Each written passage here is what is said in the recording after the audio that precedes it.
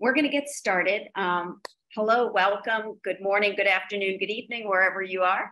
My name is Alice Bonner, and I'm the chair of the Moving Forward Nursing Home Quality Coalition. And this call today is to celebrate work that so many of you have done over the last year with our team. And I'll just briefly introduce, although you'll hear from them a little bit later, Sumire Maki, who's with us today, and Isaac Longobardi, who's our director. Sumire is our program manager, and Isaac's our director of the program. So you may be familiar with them, but we all welcome you heartily to this call.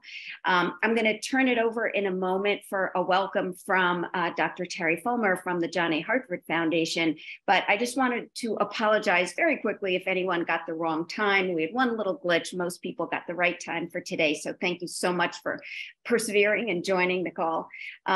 As we said, it's a very diverse group, and we do encourage you all during the call today, please use the chat. We really encourage, to keep the conversation going, get your questions answered. We have a lot of coalition members and co-chairs on this call, so they may jump in and answer your questions if you chat them in. I see a lot of very familiar faces on here as well.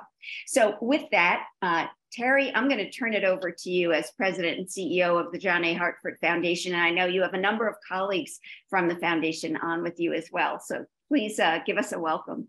Thank you so much, Alice. And yes, I do have a number of colleagues on the phone today. I saw Nancy and Marcus, and if my screen were mobile, I might even see more, but that's because we're so dedicated to this work. So I'm Terry Fulmer, the president of the John A. Hartford Foundation, a national philanthropy based in New York City, and a proud supporter of the Moving Forward Coalition. Like you, I'm very passionate about improving nursing home care, and I know that each of you share that deep commitment to improving the quality of life and the quality of work for staff and residents.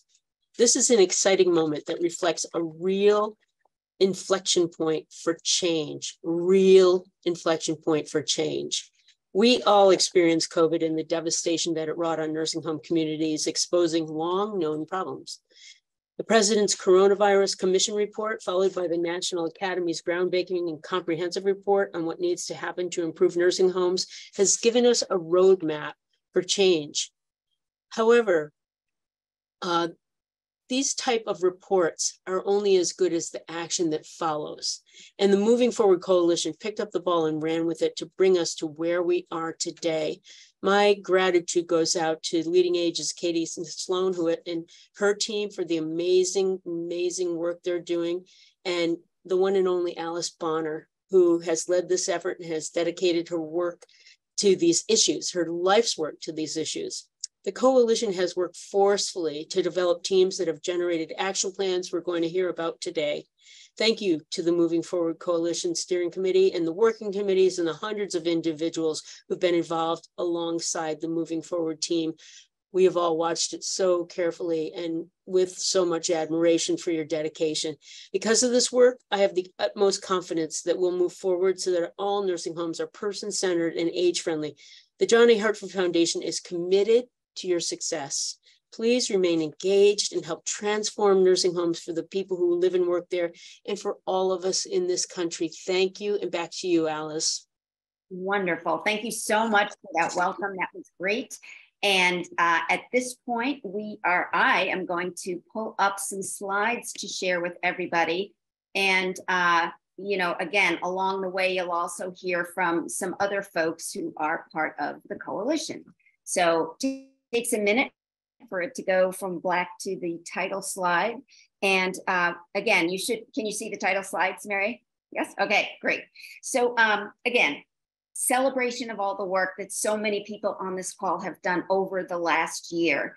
And please, again, chime in the chat things that you would like everybody to know about. You heard from Dr. Fulmer about the generous funding we have from the John A. Hartford Foundation. Again, what we're going to do today is talk a little bit about what we did in year one, what all of you have done, talk about the action plans and really focus on the 9 action plans that are now on our website. You may have had a chance to look at them. They just got posted yesterday. As we said, hearing from some of our members and then really going into a discussion and a Q&A session toward the end. So here's a couple of icebreaker questions for everybody on the call. for you to chat in. How did you hear about the action plans? How did you hear about the Moving Forward Coalition? We would love to know that. We honestly don't know how a lot of people hear about us. Sometimes we go to conferences, we have publications, things like that. But tell us how you heard about the action plans and what is improving nursing home quality. Well, why is that important to all of us? Not just what we're doing, but why is it important in terms of moving ahead? So those are our two questions. And Isaac or Samara, if you want to chat those in, that's great too. This volume looks familiar to many of us. Some of us sleep with it under our pillow or wake up to it first thing in the morning. But this is the NASEM report that we took and that we are tasked with using to develop priorities. And then we've written these action plans, and now we're moving forward in year 2. So again, everything ties back for us in a focused way to the recommendations in this very comprehensive report. So again, who's in the coalition? Many of you are in the coalition. If you've not signed up on our website yet, please do hit the, contact us or connect with us buttons, and you can sign up, and then you'll get our monthly newsletter and other communications from us about events and so forth. But, we have a vast and really diverse group of organizations and individuals from all over the country who have joined: advocates, nursing homes, CNAs. We probably are going to have a couple of CNAs on this call. Nursing home residents are on this call, quite a number of them.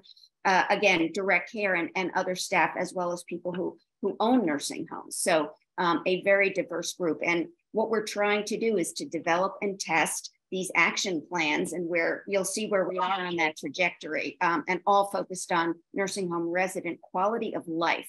This is not about specific diagnoses and medical care. This is about quality of life. We started without a vision and mission, and we developed the vision and mission with all of you and lots of other partners. This was a public process.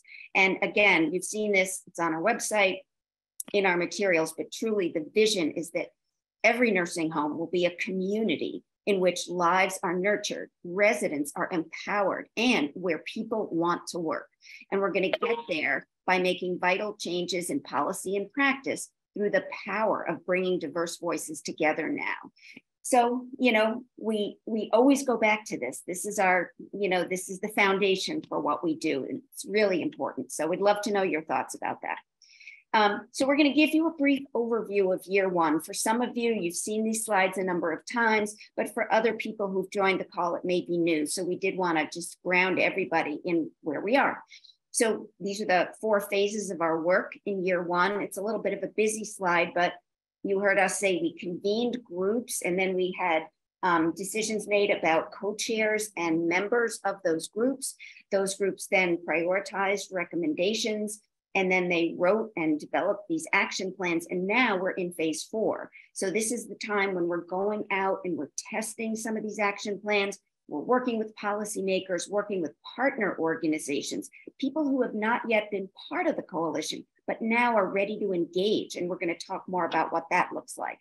So these are all ways that we're working in year 4 now that the action plans are posted. So, who are these committees? You may say, I wonder who's on them. Well, first of all, you can go to our website, and it lists all the committee co-chairs and all the members. Again, a number of them are on this call today, and they're welcome and encouraged to speak up and at any point. But just so you can see the diversity here, we think this is important. So, the big blue circle there has a lot of the consultants or academic and think tank researcher types. We have professional association staff in the orange there, advocates and ombudsmen in the gray, et cetera. So what you can see is, there are opportunities here, we think, maybe to better balance the different roles and organizations. The resident is the light blue section there. I think we could use some more nursing home residents as part of the coalition, some more advocates. So again, love your thoughts on this, because this is important. We knew starting out, it was going to take us a bit of time to balance the diverse and different groups that want to participate. So we'd love your thoughts and ideas on that. And then what about the larger group, the coalition? Who's in this coalition? We have nearly 1,000 people signed up as participants on the website already. And again, you can see research types, a lot of direct care staff, which we think is really important. If we're going to succeed, we need nursing homes and nursing home direct care staff to be really engaged, the associations, advocates, care partners and family members. There's a number of you on this call. I recognize a number of names. And that's really important also because, sometimes the voice of nursing home residents, they can speak for themselves and articulate what they care about. And you're going to hear more about that in a minute. But it's also important that other people in the community have a voice and participate. And nursing homes have to be seen as leaders in communities. That's one of our goals of the coalition. So who else is a part of this? Well, this is a super busy slide, needless to say, but these are all the organizations that have written to us and said, we want to be a supporting organization. We want our logo on your website. We care about this. We're meaningfully involved. We really want to show that and demonstrate it. So just to give you an idea, and if you're not on here and your organization would like to be a supporting organization, please send us your information. You can email me, Sumire, or Isaac, and we'll make that happen. So now we're going to turn it over for a moment to one of our wonderful steering committee members and colleagues, Dr. Barbara Bowers. Barb, she's just known as Barb to a lot of us, but she's been a longtime colleague and nursing professor, and she's led work over the last year tirelessly with nursing home residents and others around the country to bring the voice of nursing home residents forward. And she's compiled a really nice report of recommendations that a lot of people are going to be surprised at some of the things that are in there, and some people won't be. So Barb, if you want to unmute your line and- Yep, I'm unmuted, I think. You are, I can hear you. Go ahead, please. Yes, okay, great. I will be brief, but I think this was actually really important, and I say a lot of fun. And there are, I believe, 3 residents from our focus group who are on this call. I see 3 of you: Cindy Napolitan, Frank Dornfirst, and Marguerite Gucci's. I hope I didn't miss anyone. They've been unbelievable. So just give you a quick overview of what we did. We decided early on that one of the most important things we could do is to make sure that the residents' voices were strongly reflected in all of the decisions we made. So we made a commitment, which was, I have to say, challenging, but it worked out really well, which was to find out what each of the committees was planning to discuss so that we could get resident voices involved before decisions were made, as opposed to, here's what we've decided, what's your reaction? We didn't want to do that. So we worked really hard to get the committee, each of the committee co-chairs, to send us information about things they were discussing that we wanted resident feedback into. And so we did a lot of that. Since then, the residents have also responded, reacted, provided feedback on measures, on questions, on language that's going to be used, and things that are being developed by the committees. So a lot of this is invisible. You don't see it in the finished product, but the resident voices informed everything along the way. We talked to a total of over 70 residents. I don't have the final count, but in addition to that, in individual interviews primarily and focus groups, we had 7 really engaged residents, 3 of whom you've just met on the call, who have been meeting at least once a month since the beginning of this project. And the last I heard from one of them was sort of what's the plans for the next years to come. So we'll see what's going on there, but they have been very engaged, provided a lot of feedback in addition to the residents on each of the committee, which has been really important. I just wanted to two things we did. We said, what's important to you? Rather than saying, here's what we think is important, would you like to respond? We started off each of these focus groups and individual interviews by saying, you tell us what's important. What should we be worried about? What should we be concerned about? Here's some general areas in the NASEM report. Are those important or not? And so that was, I think, a vital thing to do. And fortunately, they aligned very nicely with what the committees were kind of zeroing in on. But there's no question, and I've heard from a number of committee co-chairs about the importance and the real impact that the resident comments have made on what they've done. So I would take summaries from our discussions and send them to the appropriate committee, often through Isaac, who I think did a lot of this. I would send him all sorts of information, things that the committee, things that the residents had said, and he would decide which committee was, because he had a good view of what they were working on and would send them out strategically. And so I've been delighted to see in a crosswalk we've done that. I would say, I don't have numbers for sure, but I guess about 80% of what the residents recommended show up in the action plans. And the last thing I want to say is we didn't just say what's wrong. We all know there's lots of things wrong, but made a real effort to say, okay, these are the issues. Now, what do you recommend? What should we do about it? And they were not the least bit shy in telling us. And they had, I think, incredible insights, remarkable recommendations. Many cost nothing.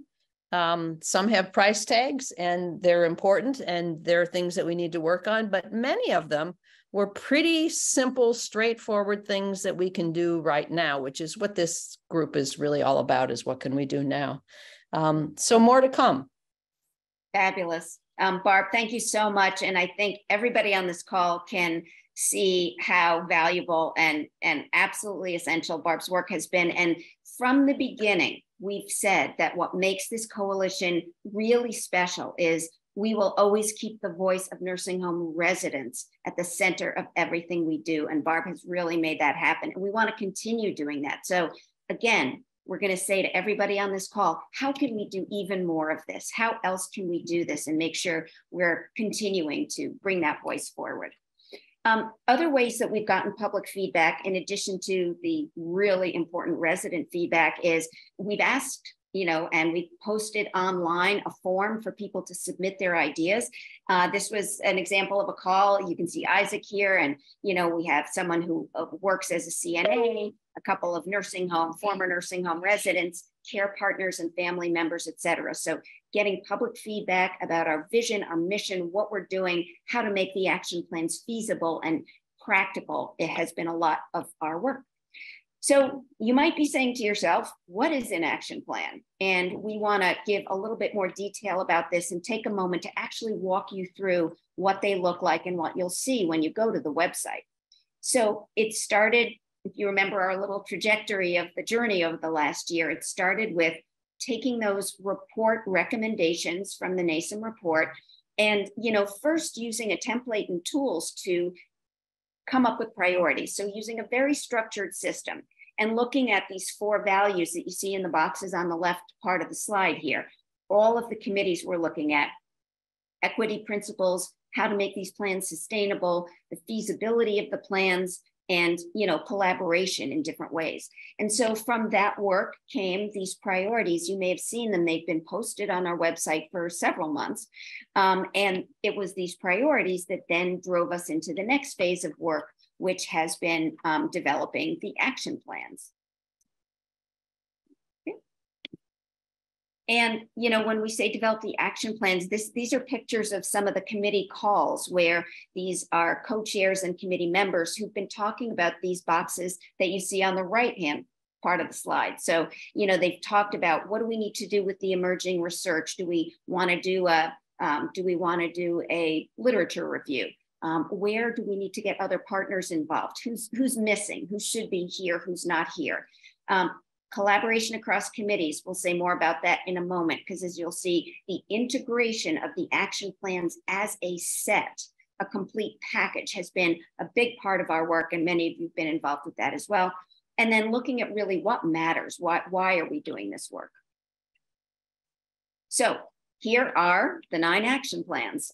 This is a graphic showing all 9 of them. And again, we won't have time today to go through all 9, but we do want to go through examples of 3 of them. So the first thing is, how do you read an action plan? And what you see here is, this is the link to get to our Taking Action page of our website. So if you go to this link, it'll take you right there. You can also, as you probably know by now, you can Google Moving Forward Coalition and it'll pop right up, and then you can click to go to the Taking Action page. So this is what that page looks like when you first land there.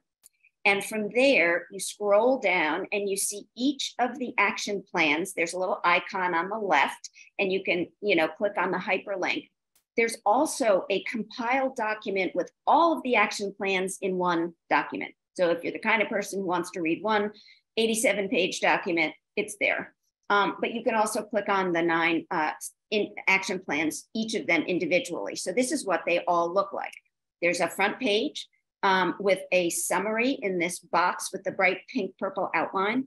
And then it ties you right away to the NASEM recommendations so that you can see how these action plans relate back to the recommendations in the report. They're not exactly the same, but the recommendations that are closest to what the committees have put into the action plans. And then the next section is the purpose section, and that's usually about a page. And at the bottom, again, in a bright pink outlined box, is the goal or goals that go with that action plan so that you can see from the very beginning, this is what the action plan is driving toward.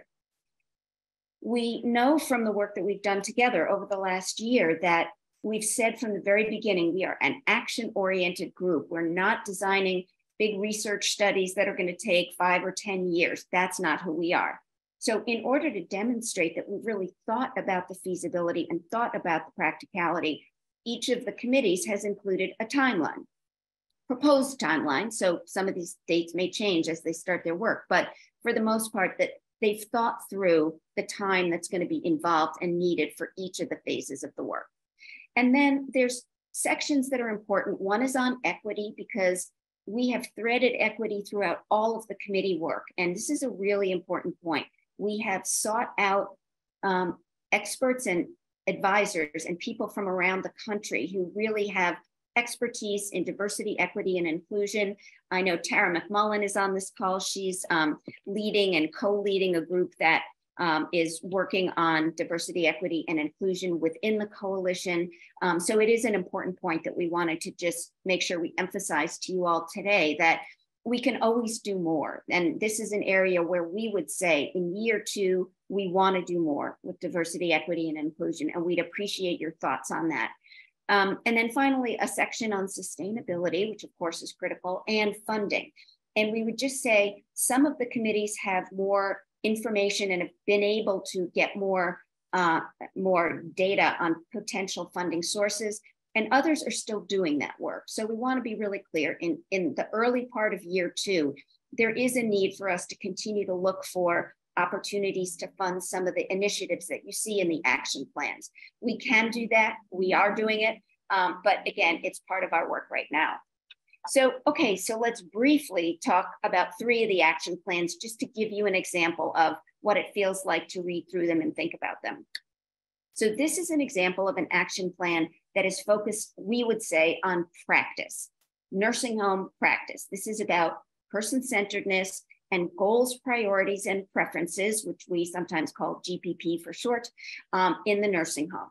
So it turns out that when people are admitted to the nursing home, there's an opportunity there for nursing home staff to work with a new resident, someone who's come to live in that nursing home, and ask them about their goals, priorities, and preferences, to take that information and document it, make sure it gets put into the care plan during the care planning process, and then making sure that if it's in the care plan, that the people who are delivering the care, direct care workers, such as certified nursing assistants and others, actually know what's in the care plan and include it when care is delivered. So a somewhat complicated, but not really that complicated process, but one that has required a number of the committees to work together. So I know on the call today, I saw, at least in the beginning of the call, we had Mary Lou Cialfi, who is co-leading one of the work groups on person-centeredness, Tara McMullen, who is co-leading the committee on quality improvement and measurement, and Rick Gamache, who, I'm sorry, not Rick, but I don't think we have anybody from the Health Information Technology Committee, but Terry O'Malley and Greg Alexander co-chair that committee, and those members are very involved in this process too. So 3 different committees working together, integrating across all of this. And the technology piece, by the way, is that they're looking at developing a tech-enabled way to capture the information from residents so that the residents and a care partner could work together on that. And the other part of this is doing it with the staff. So again, AD Vault and Columbia are providing some in-kind resources, and I know Maria Moen's on the call today in terms of some data that they're reviewing to get to the next steps of the action plan. But illustrating, I think, integration among committees, integration among the different aspects of the plan, and a plan focused on practice. The second example we wanted to share with you is a plan that's actually focused on policy. So this has to do with financing smaller homes or household models, and that involves very often conversion of older buildings into new or modified structures in order to be able to support the care delivery models that we see with smaller homes. This group, which is committee number 4, that's where I was going to point out Rick Gamache is on the phone, and he may want to speak up later on the call. But Rick and the co-chairs of this group, Mark Cohen and David Grabowski, along with Isaac and others, have really been thoughtful and have done a lot of work with Housing and Urban Development, with HMAC, which is a lender group, and other organizations to really figure out what would an incentive program look like that would support better or more funding to be able to do some of these conversions, because there's been a lot of focus on smaller homes and household models and making nursing homes more person-centered, you know, thinking about dignity and, you know, privacy and all of those important fundamental qualities that we want to see. So this is an example, and there's a few other things in here too, like convening a roundtable of federal agencies that don't normally work together. So again, a policy approach, and this slide is to show you, in addition to that action plan, some of the other action plans also involve work with state and federal policymakers and agencies. So these are the logos of all the different organizations we've already connected with to some degree and have had conversations with, and they are involved going forward. By the way, you know, we sent out a blast email, you know, because you probably received it yesterday, about the action plans, and a lot of individuals from these organizations, CDC, CMS, the QIOs, they've already gotten back to us. So we think that's a positive sign. And then the third example is a workforce action plan. So there are 2 action plans that are really specific to workforce. And we know from talking to so many of you that, you know, one specific aspect of the workforce that's critical in nursing homes is certified nursing assistants. Many of us on this call started out as a CNA, and there's a lot of people out there who really need more support in various ways. So this action plan focuses on working with states, state governments, and other organizations such as QIN, QIOs, and professional associations to figure out how can a particular state enhance whatever they're doing around CNA career pathways. How can they get more people into the pipeline? How can they do more with retention? How can they do it through registered apprenticeship programs? Or how can they do it outside of those programs? So, you know, just making connections so that states have the information they need and want to be able to start or further develop some of these programs.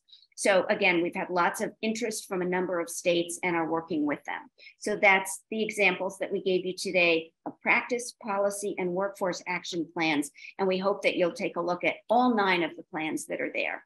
So you may be saying to yourself, so how can I engage further with the coalition and with other people who are working on these action plans? We hope that we've sparked your interest so far on the call. And before I turn it over to Sumere, I will just say, if you happen to live in Pennsylvania or Michigan, and I know we have Michelle Mokia from Michigan on this call, maybe we have Nancy or somebody from Pennsylvania. We have 2 specific state-based teams that are just forming now. These are teams that are just coming together, just developing membership, figuring out their structure and how they're going to operate there, so that, you know, again, they've had maybe 1 call so far. But in these states, the effort is to have people like all of you who want to do something at the local level in your own city or town, and the nursing homes in your city and town, and work really closely together That's what these teams are designed to do, create a leadership structure for the entire state to support that kind of local work, taking national moving forward work and bringing it down, to the state level. So with that, I'm going to turn it over to Samira, who's going to say a few more words about the important ways that you can get more involved. So Samira. Thank you, Alice. Hi, everyone. My name is Samira Mackey. I'm the project manager on the Moving Forward Coalition team, working alongside Alice and Isaac. And I'm excited to share a little bit more about how you can engage with these action plans now that you've heard a little bit more about what they are and what they look like. So first off, if you haven't had the chance yet, please do take a look at the action plans. They're posted on our website. I'm going to chat that link in once more if you haven't had the chance to take a look at that yet. And after you take a look at the action plans, one or two or a few may catch your eye, and you may want to learn more about the action plans, or you may want to learn more about how to engage in them. And you'll actually have an opportunity to do that with the individuals who wrote the action plans and who work closely with the action plans by joining one of our upcoming coalition conversations, which are our webinars, just like this one. And we'll be hosting a coalition conversation webinar for each of the 9 action plans for the next couple of weeks, starting next week. So to register for these webinars, do take a look at our calendar of events on our website, which we will also chat in.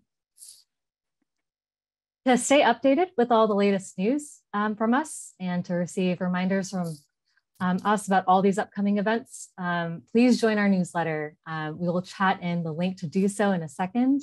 I saw that some folks have already signed up during this call. Thank you. And for those who are already receiving our newsletter, we'll be sharing more communication resources like a social media kit, an email template to help us spread the word about the action plans. Alice, if you go to the next slide, here's just a screenshot from one of our coalition conversation webinars in the past. We usually have a very diverse of folks discussing topics related to the coalition. And as mentioned, our next 9 webinars will be focusing on our 9 action plans. And if you'd like to take a look at some of our previous coalition conversations, they are available on our YouTube channel, which I will also chat in. And if you go to the next slide, here's what our newsletter looks like. And if you go to the next slide, this is what our LinkedIn page looks like. And we'll also be chatting that in and following up with all this information after the call over an email as well. And with that, Alice, I will pass it back to you. Thank you, Samira. So great that people are signing up. We're super excited about that. Thank you. So just the last couple of slides before we turn it back for our conversation. We've already talked about pretty much all of these things on this slide in terms of year 2, which began on July 1st. So we've rolled up our sleeves yet again, and we are out there, you are out there doing this work every day, every week. And we're going to be doing more with program evaluation in year 2 as well. In terms of, we like to say the sky's the limit because, we want to keep thinking broadly and deeply about these issues. We want to keep innovating. And really important, I think, is the second bullet here. How can we empower nursing homes even more to lead in communities, to be seen as part of communities, to not be an afterthought? There's basic work that we still really need to do. And some of us, myself and many people on this call who I know have been doing this for 40 years. So we cannot give up, and we will not turn back. We are not turning back. We are moving forward. That's why it's in our name. We're going to keep going. So we want to share one more slide that has a little very short video with one of our wonderful steering committee members, Jeanette Sullivan Martinez, and she has a little bit to share with us. So hear from Jeanette. First of all, I'd like to thank everybody that has worked so hard. When I read the action plans, one of the comments I made to Alice was that it's very evident that it's very well educated, people that have really collaborated well together, have put their thoughts together in a very meaningful way. And I really appreciate it because you get the sense that people are playing well with others. And I think you know what I mean by that. It's not about their own agenda. The agenda is making life better for people like myself that live in nursing homes. And that really is the overall goal for all of this. And I really see the potential. I'm very excited. Granted, there's funding and there's lots of questions that still need to be answered, but we're only our first year in, and I feel like we've already made progress. Just the fact that the number of people that can get together and work together and see an outcome that is doable is very, very exciting for me. And personally, I am very honored and feel very happy to be participating in this, in the conversation. I feel like each time I'm in a meeting, I learn something new, which just not only benefits me, but also benefits the other people living in my home as their resident council president. I can bring things out and ask them questions. One thing I just did real quickly, I'll tell you, I did a happy survey. Let's find out if our residents are happy. And if they're not, how do we fix that? And I think if we look at life that way, talk to people, communicating is key, collaboration is key, and I really see that we have the means to make this work. So thank you for letting me be a part, and definitely thank you all for all your hard work. It's very evident so far. Cannot imagine anyone saying it better than that. So with that, we are going to take down the slides. We're going to have discussion, and then we'll do a wrap up and next steps. But Sumeri and Isaac, if you have, while I'm taking down the slides, if you have anything in the chat that you want to share, or any comments that you guys want to add to what we just went through in that presentation, please go ahead.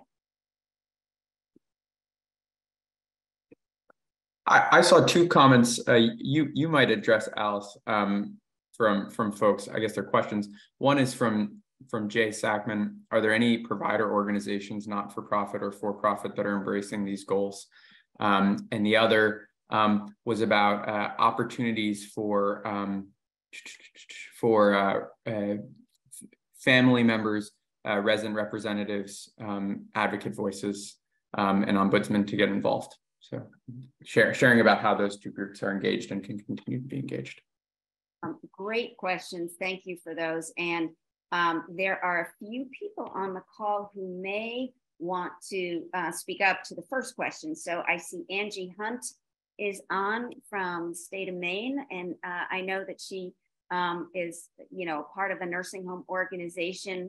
Sorry for calling on you, Angie, but if you're in a place where you can unmute and want to say anything about nursing homes getting involved in any of the action plans, do you have anything to share with the group? Yes, I mean, at the Cedars, we've been very involved in, age friendly, and that's a very person-centric program that has the medical part of it. But also too, the Cedars has been involved in being more person-centric and including some of the goals, like doing all those life stories, and really getting to know the residents, and really getting the staff to really develop relationships with the residents, and really getting to know them that way. And participating, we participate in our coalition for dementia care and all those things to help us be more person-centric. I'm sorry, I wasn't at the beginning of the call. I came in a little later, so I didn't really see all the goals to specifically comment on them. Those were great comments, Angie. And you brought up a great example actually of how different initiatives can intersect and build on one another. So Angie and her team at Cedars have been very involved in age-friendly health systems as a nursing home. And so that's why she's, talking about that in particular. So thanks for mentioning that. I see Cindy Froning is on from Nadana. And Cindy, I don't know if you have anything to say in terms of your membership, your members who are nursing home directors of nursing. Any thoughts that you would want to share with the group about any of those nursing homes? I think we have a few that are on the coalition, and certainly are striving to reach the goals that you've set and that they're working on. I think they're all energetic. They're all appreciative of the movement.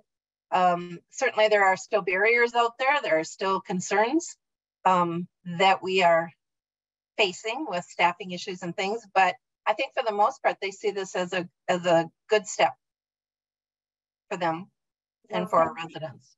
Thank you. Thank you very much. That was very helpful. And again, I think people on this call know that NADANA is a national association that's been very involved, not only with our work, but also with Age Friendly and all of that. I do think it's important to also stress we have many nursing homes that are on our working committees, that are part of our steering committee. So we have both professional associations of nursing homes and individual nursing homes, both for-profit and not-for-profit.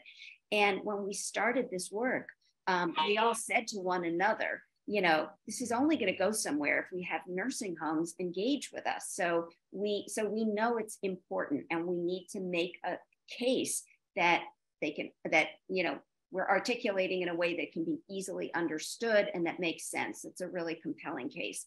So I think these are great questions. One more person about the nursing homes, then we'll talk about the advocates. So Linda Kluge from Alliant Health, which is one of our QIN/QIO partners. Linda, do you want to say anything about the nursing homes that you all work with in terms of how you see them potentially being interested in any of this work?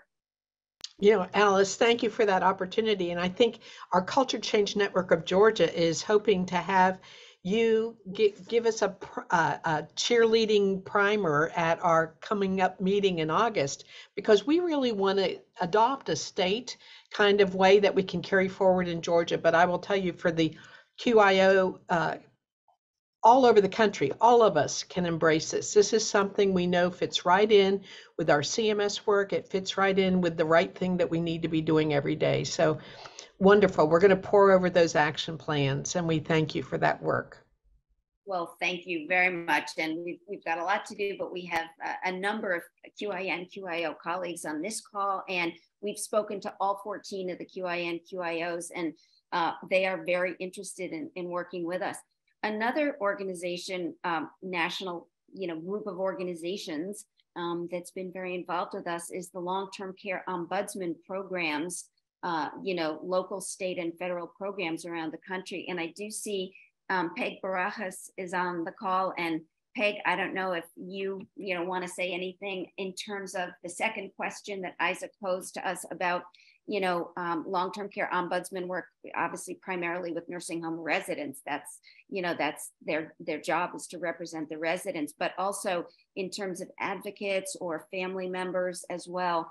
Is there anything you'd like to add about engaging those groups? Hi, Alice. Hi, everybody. What a wonderful group you have assembled here. And yes, thank you for that nod. As the state long-term care ombudsman here in Pennsylvania, and I've got a number of our state office team here as well, we're very excited about this movement. We're very excited about the partners that you've pulled together. And I'm particularly interested in how we might be able to continue these conversations where we can wed those who are coming at it from a provider and even a clinical side to those of us who really want to focus on the residents and how to build community and quality of life for those individuals. I'm so happy to see some residents here. Thank you. Our work would not be possible if it were not for your courage in communicating your needs and your desires and where our systems fall short for you. And please count Pennsylvania in on any and all of the initiatives you're working on: family focused, resident focused, resident right focused, quality of life. So thanks, Alice, for pulling everybody together here today. Well, thank you. That was great, Peg. And I know that there's a lot of work going on in Pennsylvania, as we said.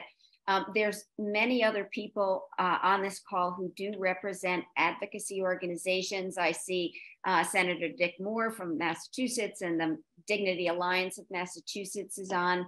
Other people from other, long-term care ombudsman programs, individual people who've had a family member or their own personal experience with a nursing home and want to engage and want to work on improving quality and want to be involved. And again, I don't think we can stress this too much.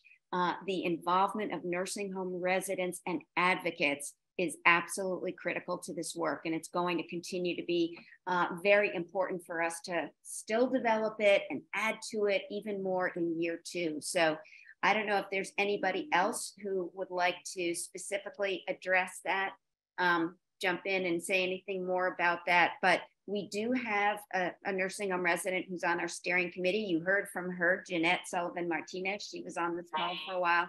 She may still be on. And we have the Consumer Voice is an advocacy organization. They are, Lori Smetanka is on our steering committee as well.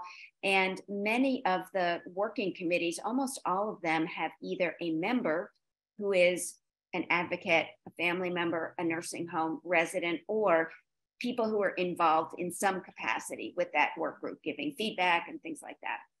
So anybody else want to speak up? If you want to unmute yourself and speak up to the group, please feel free. I see Cody Kirk is asking to unmute. Sorry, that was an accident. Would My you like apologies. to say anything anyway? Oh, no, thank you. Okay. Carrie chatted in that she'd like to also help the committees as we're moving forward, and we would love that. So thank you, Carrie. You're one of those people who regularly emails us with ideas, and we need that. We need and really value that as we go forward. I just want to ask any of our committee members who'd like to chime in here. I know Rick Amash is on the call. I see Kathy Bradley, David Wolf, Doug Pace, who's one of our co-chairs. Anything you guys would add to what we have talked about so far today? And you can speak, if you'd like, to any of the action plans that you're involved with, if you want to say anything more about them.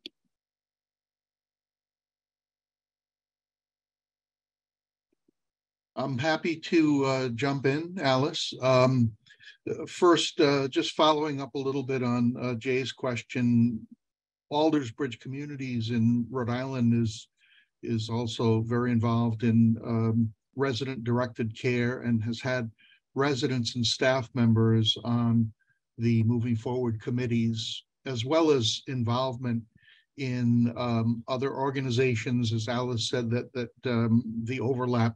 We're active in the Live Oak Project, and we've been active in the Eden Alternative and others, all culture change organizations. And I'm on Committee 4, which is really about finding a new way to pay for long-term care in the United States. Easy, right? And as we worked through and broke it down, you know, what we found was maybe the lowest hanging fruit, maybe, was to work with HUD and to try to get the criteria changed so that when they guarantee loans to nursing homes and assisted living, that they prioritize in some way those organizations that want to convert from shared rooms to private rooms or build small houses. So household models, small houses, something like that. And I think, you know, although we're hopeful and cautiously optimistic that we'll have success in this area, I think for all of us on that committee, and probably all of us on this call, we know that what we're doing is just one small piece of what we need to change, because this whole system is broken, right? We all know that. And I've been working in it for 42 years. And to change just the way it's paid for, where people have to become impoverished to go on Medicaid, and where organizations like mine and not-for-profit are tremendously underfunded and can't afford to do the things that our residents deserve. So it's really a generational change. It's going to take longer than 2 years. And I plead with people and organizations and John Hartford Foundation and others to continue this, that this is just a start. And we've got so much more to accomplish. Well, thank you. And Rick, you've been absolutely one of the champions of this work since, we first connected almost a year ago in Rhode Island at the Leading Age meeting there. So, we thank you for all that. And yes, we do have a lot more to do for sure, but we're doing it. And that's, every day we got to get up and just say we're here. We know the issues. We're going to move forward. I wanted to just respond. I responded in the chat to Shannon, but I would say if anybody is interested in being on a committee or being a member of a committee or doing other work related to the action plans, because there is work related to the action plans that doesn't necessarily require you joining a committee. We would love to put you in touch with the people who are leading the action plan. So, send Isaac, Sumiri, or me, send us your contact information or sign up on the website and just tell us what you'd like to do and what your skills are, a little bit about yourself. Easy to do, and we'd love to do that. Some of the committees are, starting to do that. Frank, sorry we're losing your battery, but we're so glad that you joined. I was just about to turn it over to either to see if Frank or Cindy Napolitan or any of the other nursing home residents who are on with us today, besides Jeanette, since Jeanette, we already heard from you, but we always like hearing from you. But Cindy or Marguerite, anybody, would you guys like to make a few comments as we wrap up here?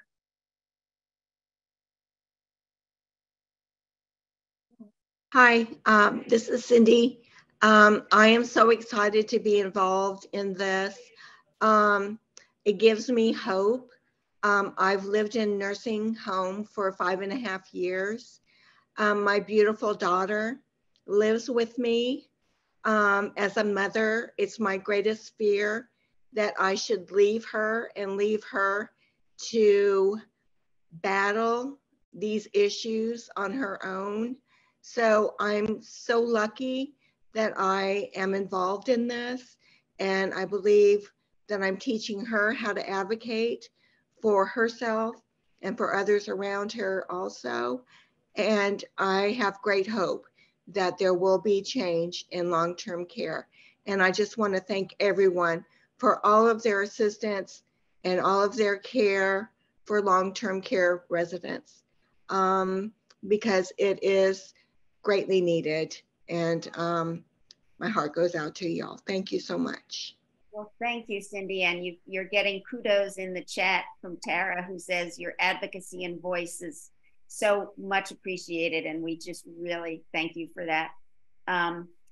Marguerite, I don't know if you had anything you'd like to say to everybody. I do. I think it is very exciting that these action plans seem to be going in a direction where we might have actual results from all our efforts.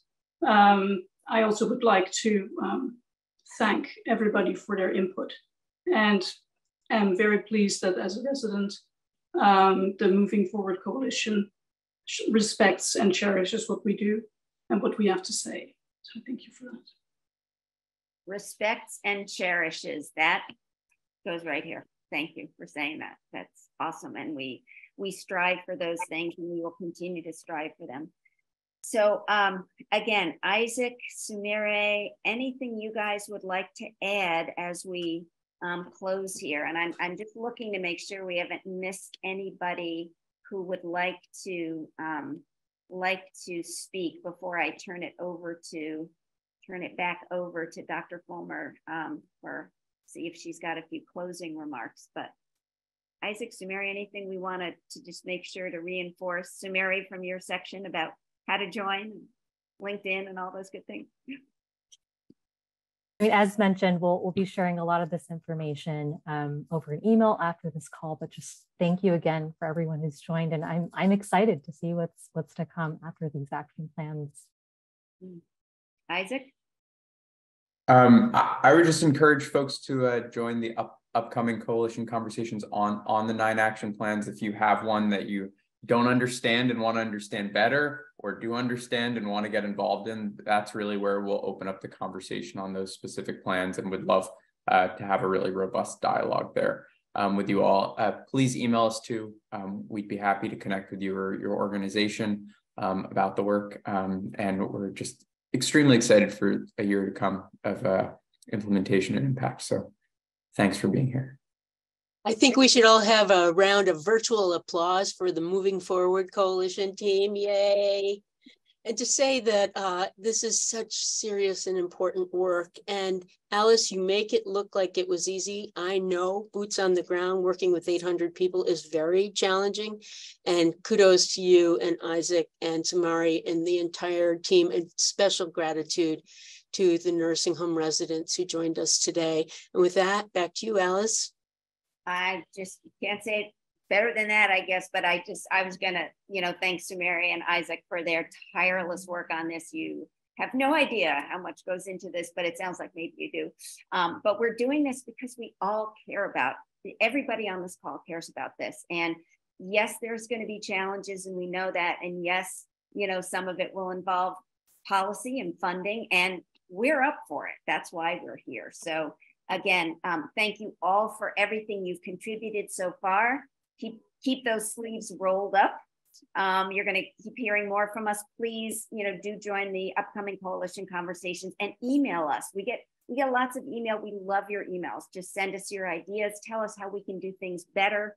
It's an ongoing process, but much to come in the year ahead, and we're just very grateful. So see you all on the next call. Thanks very much.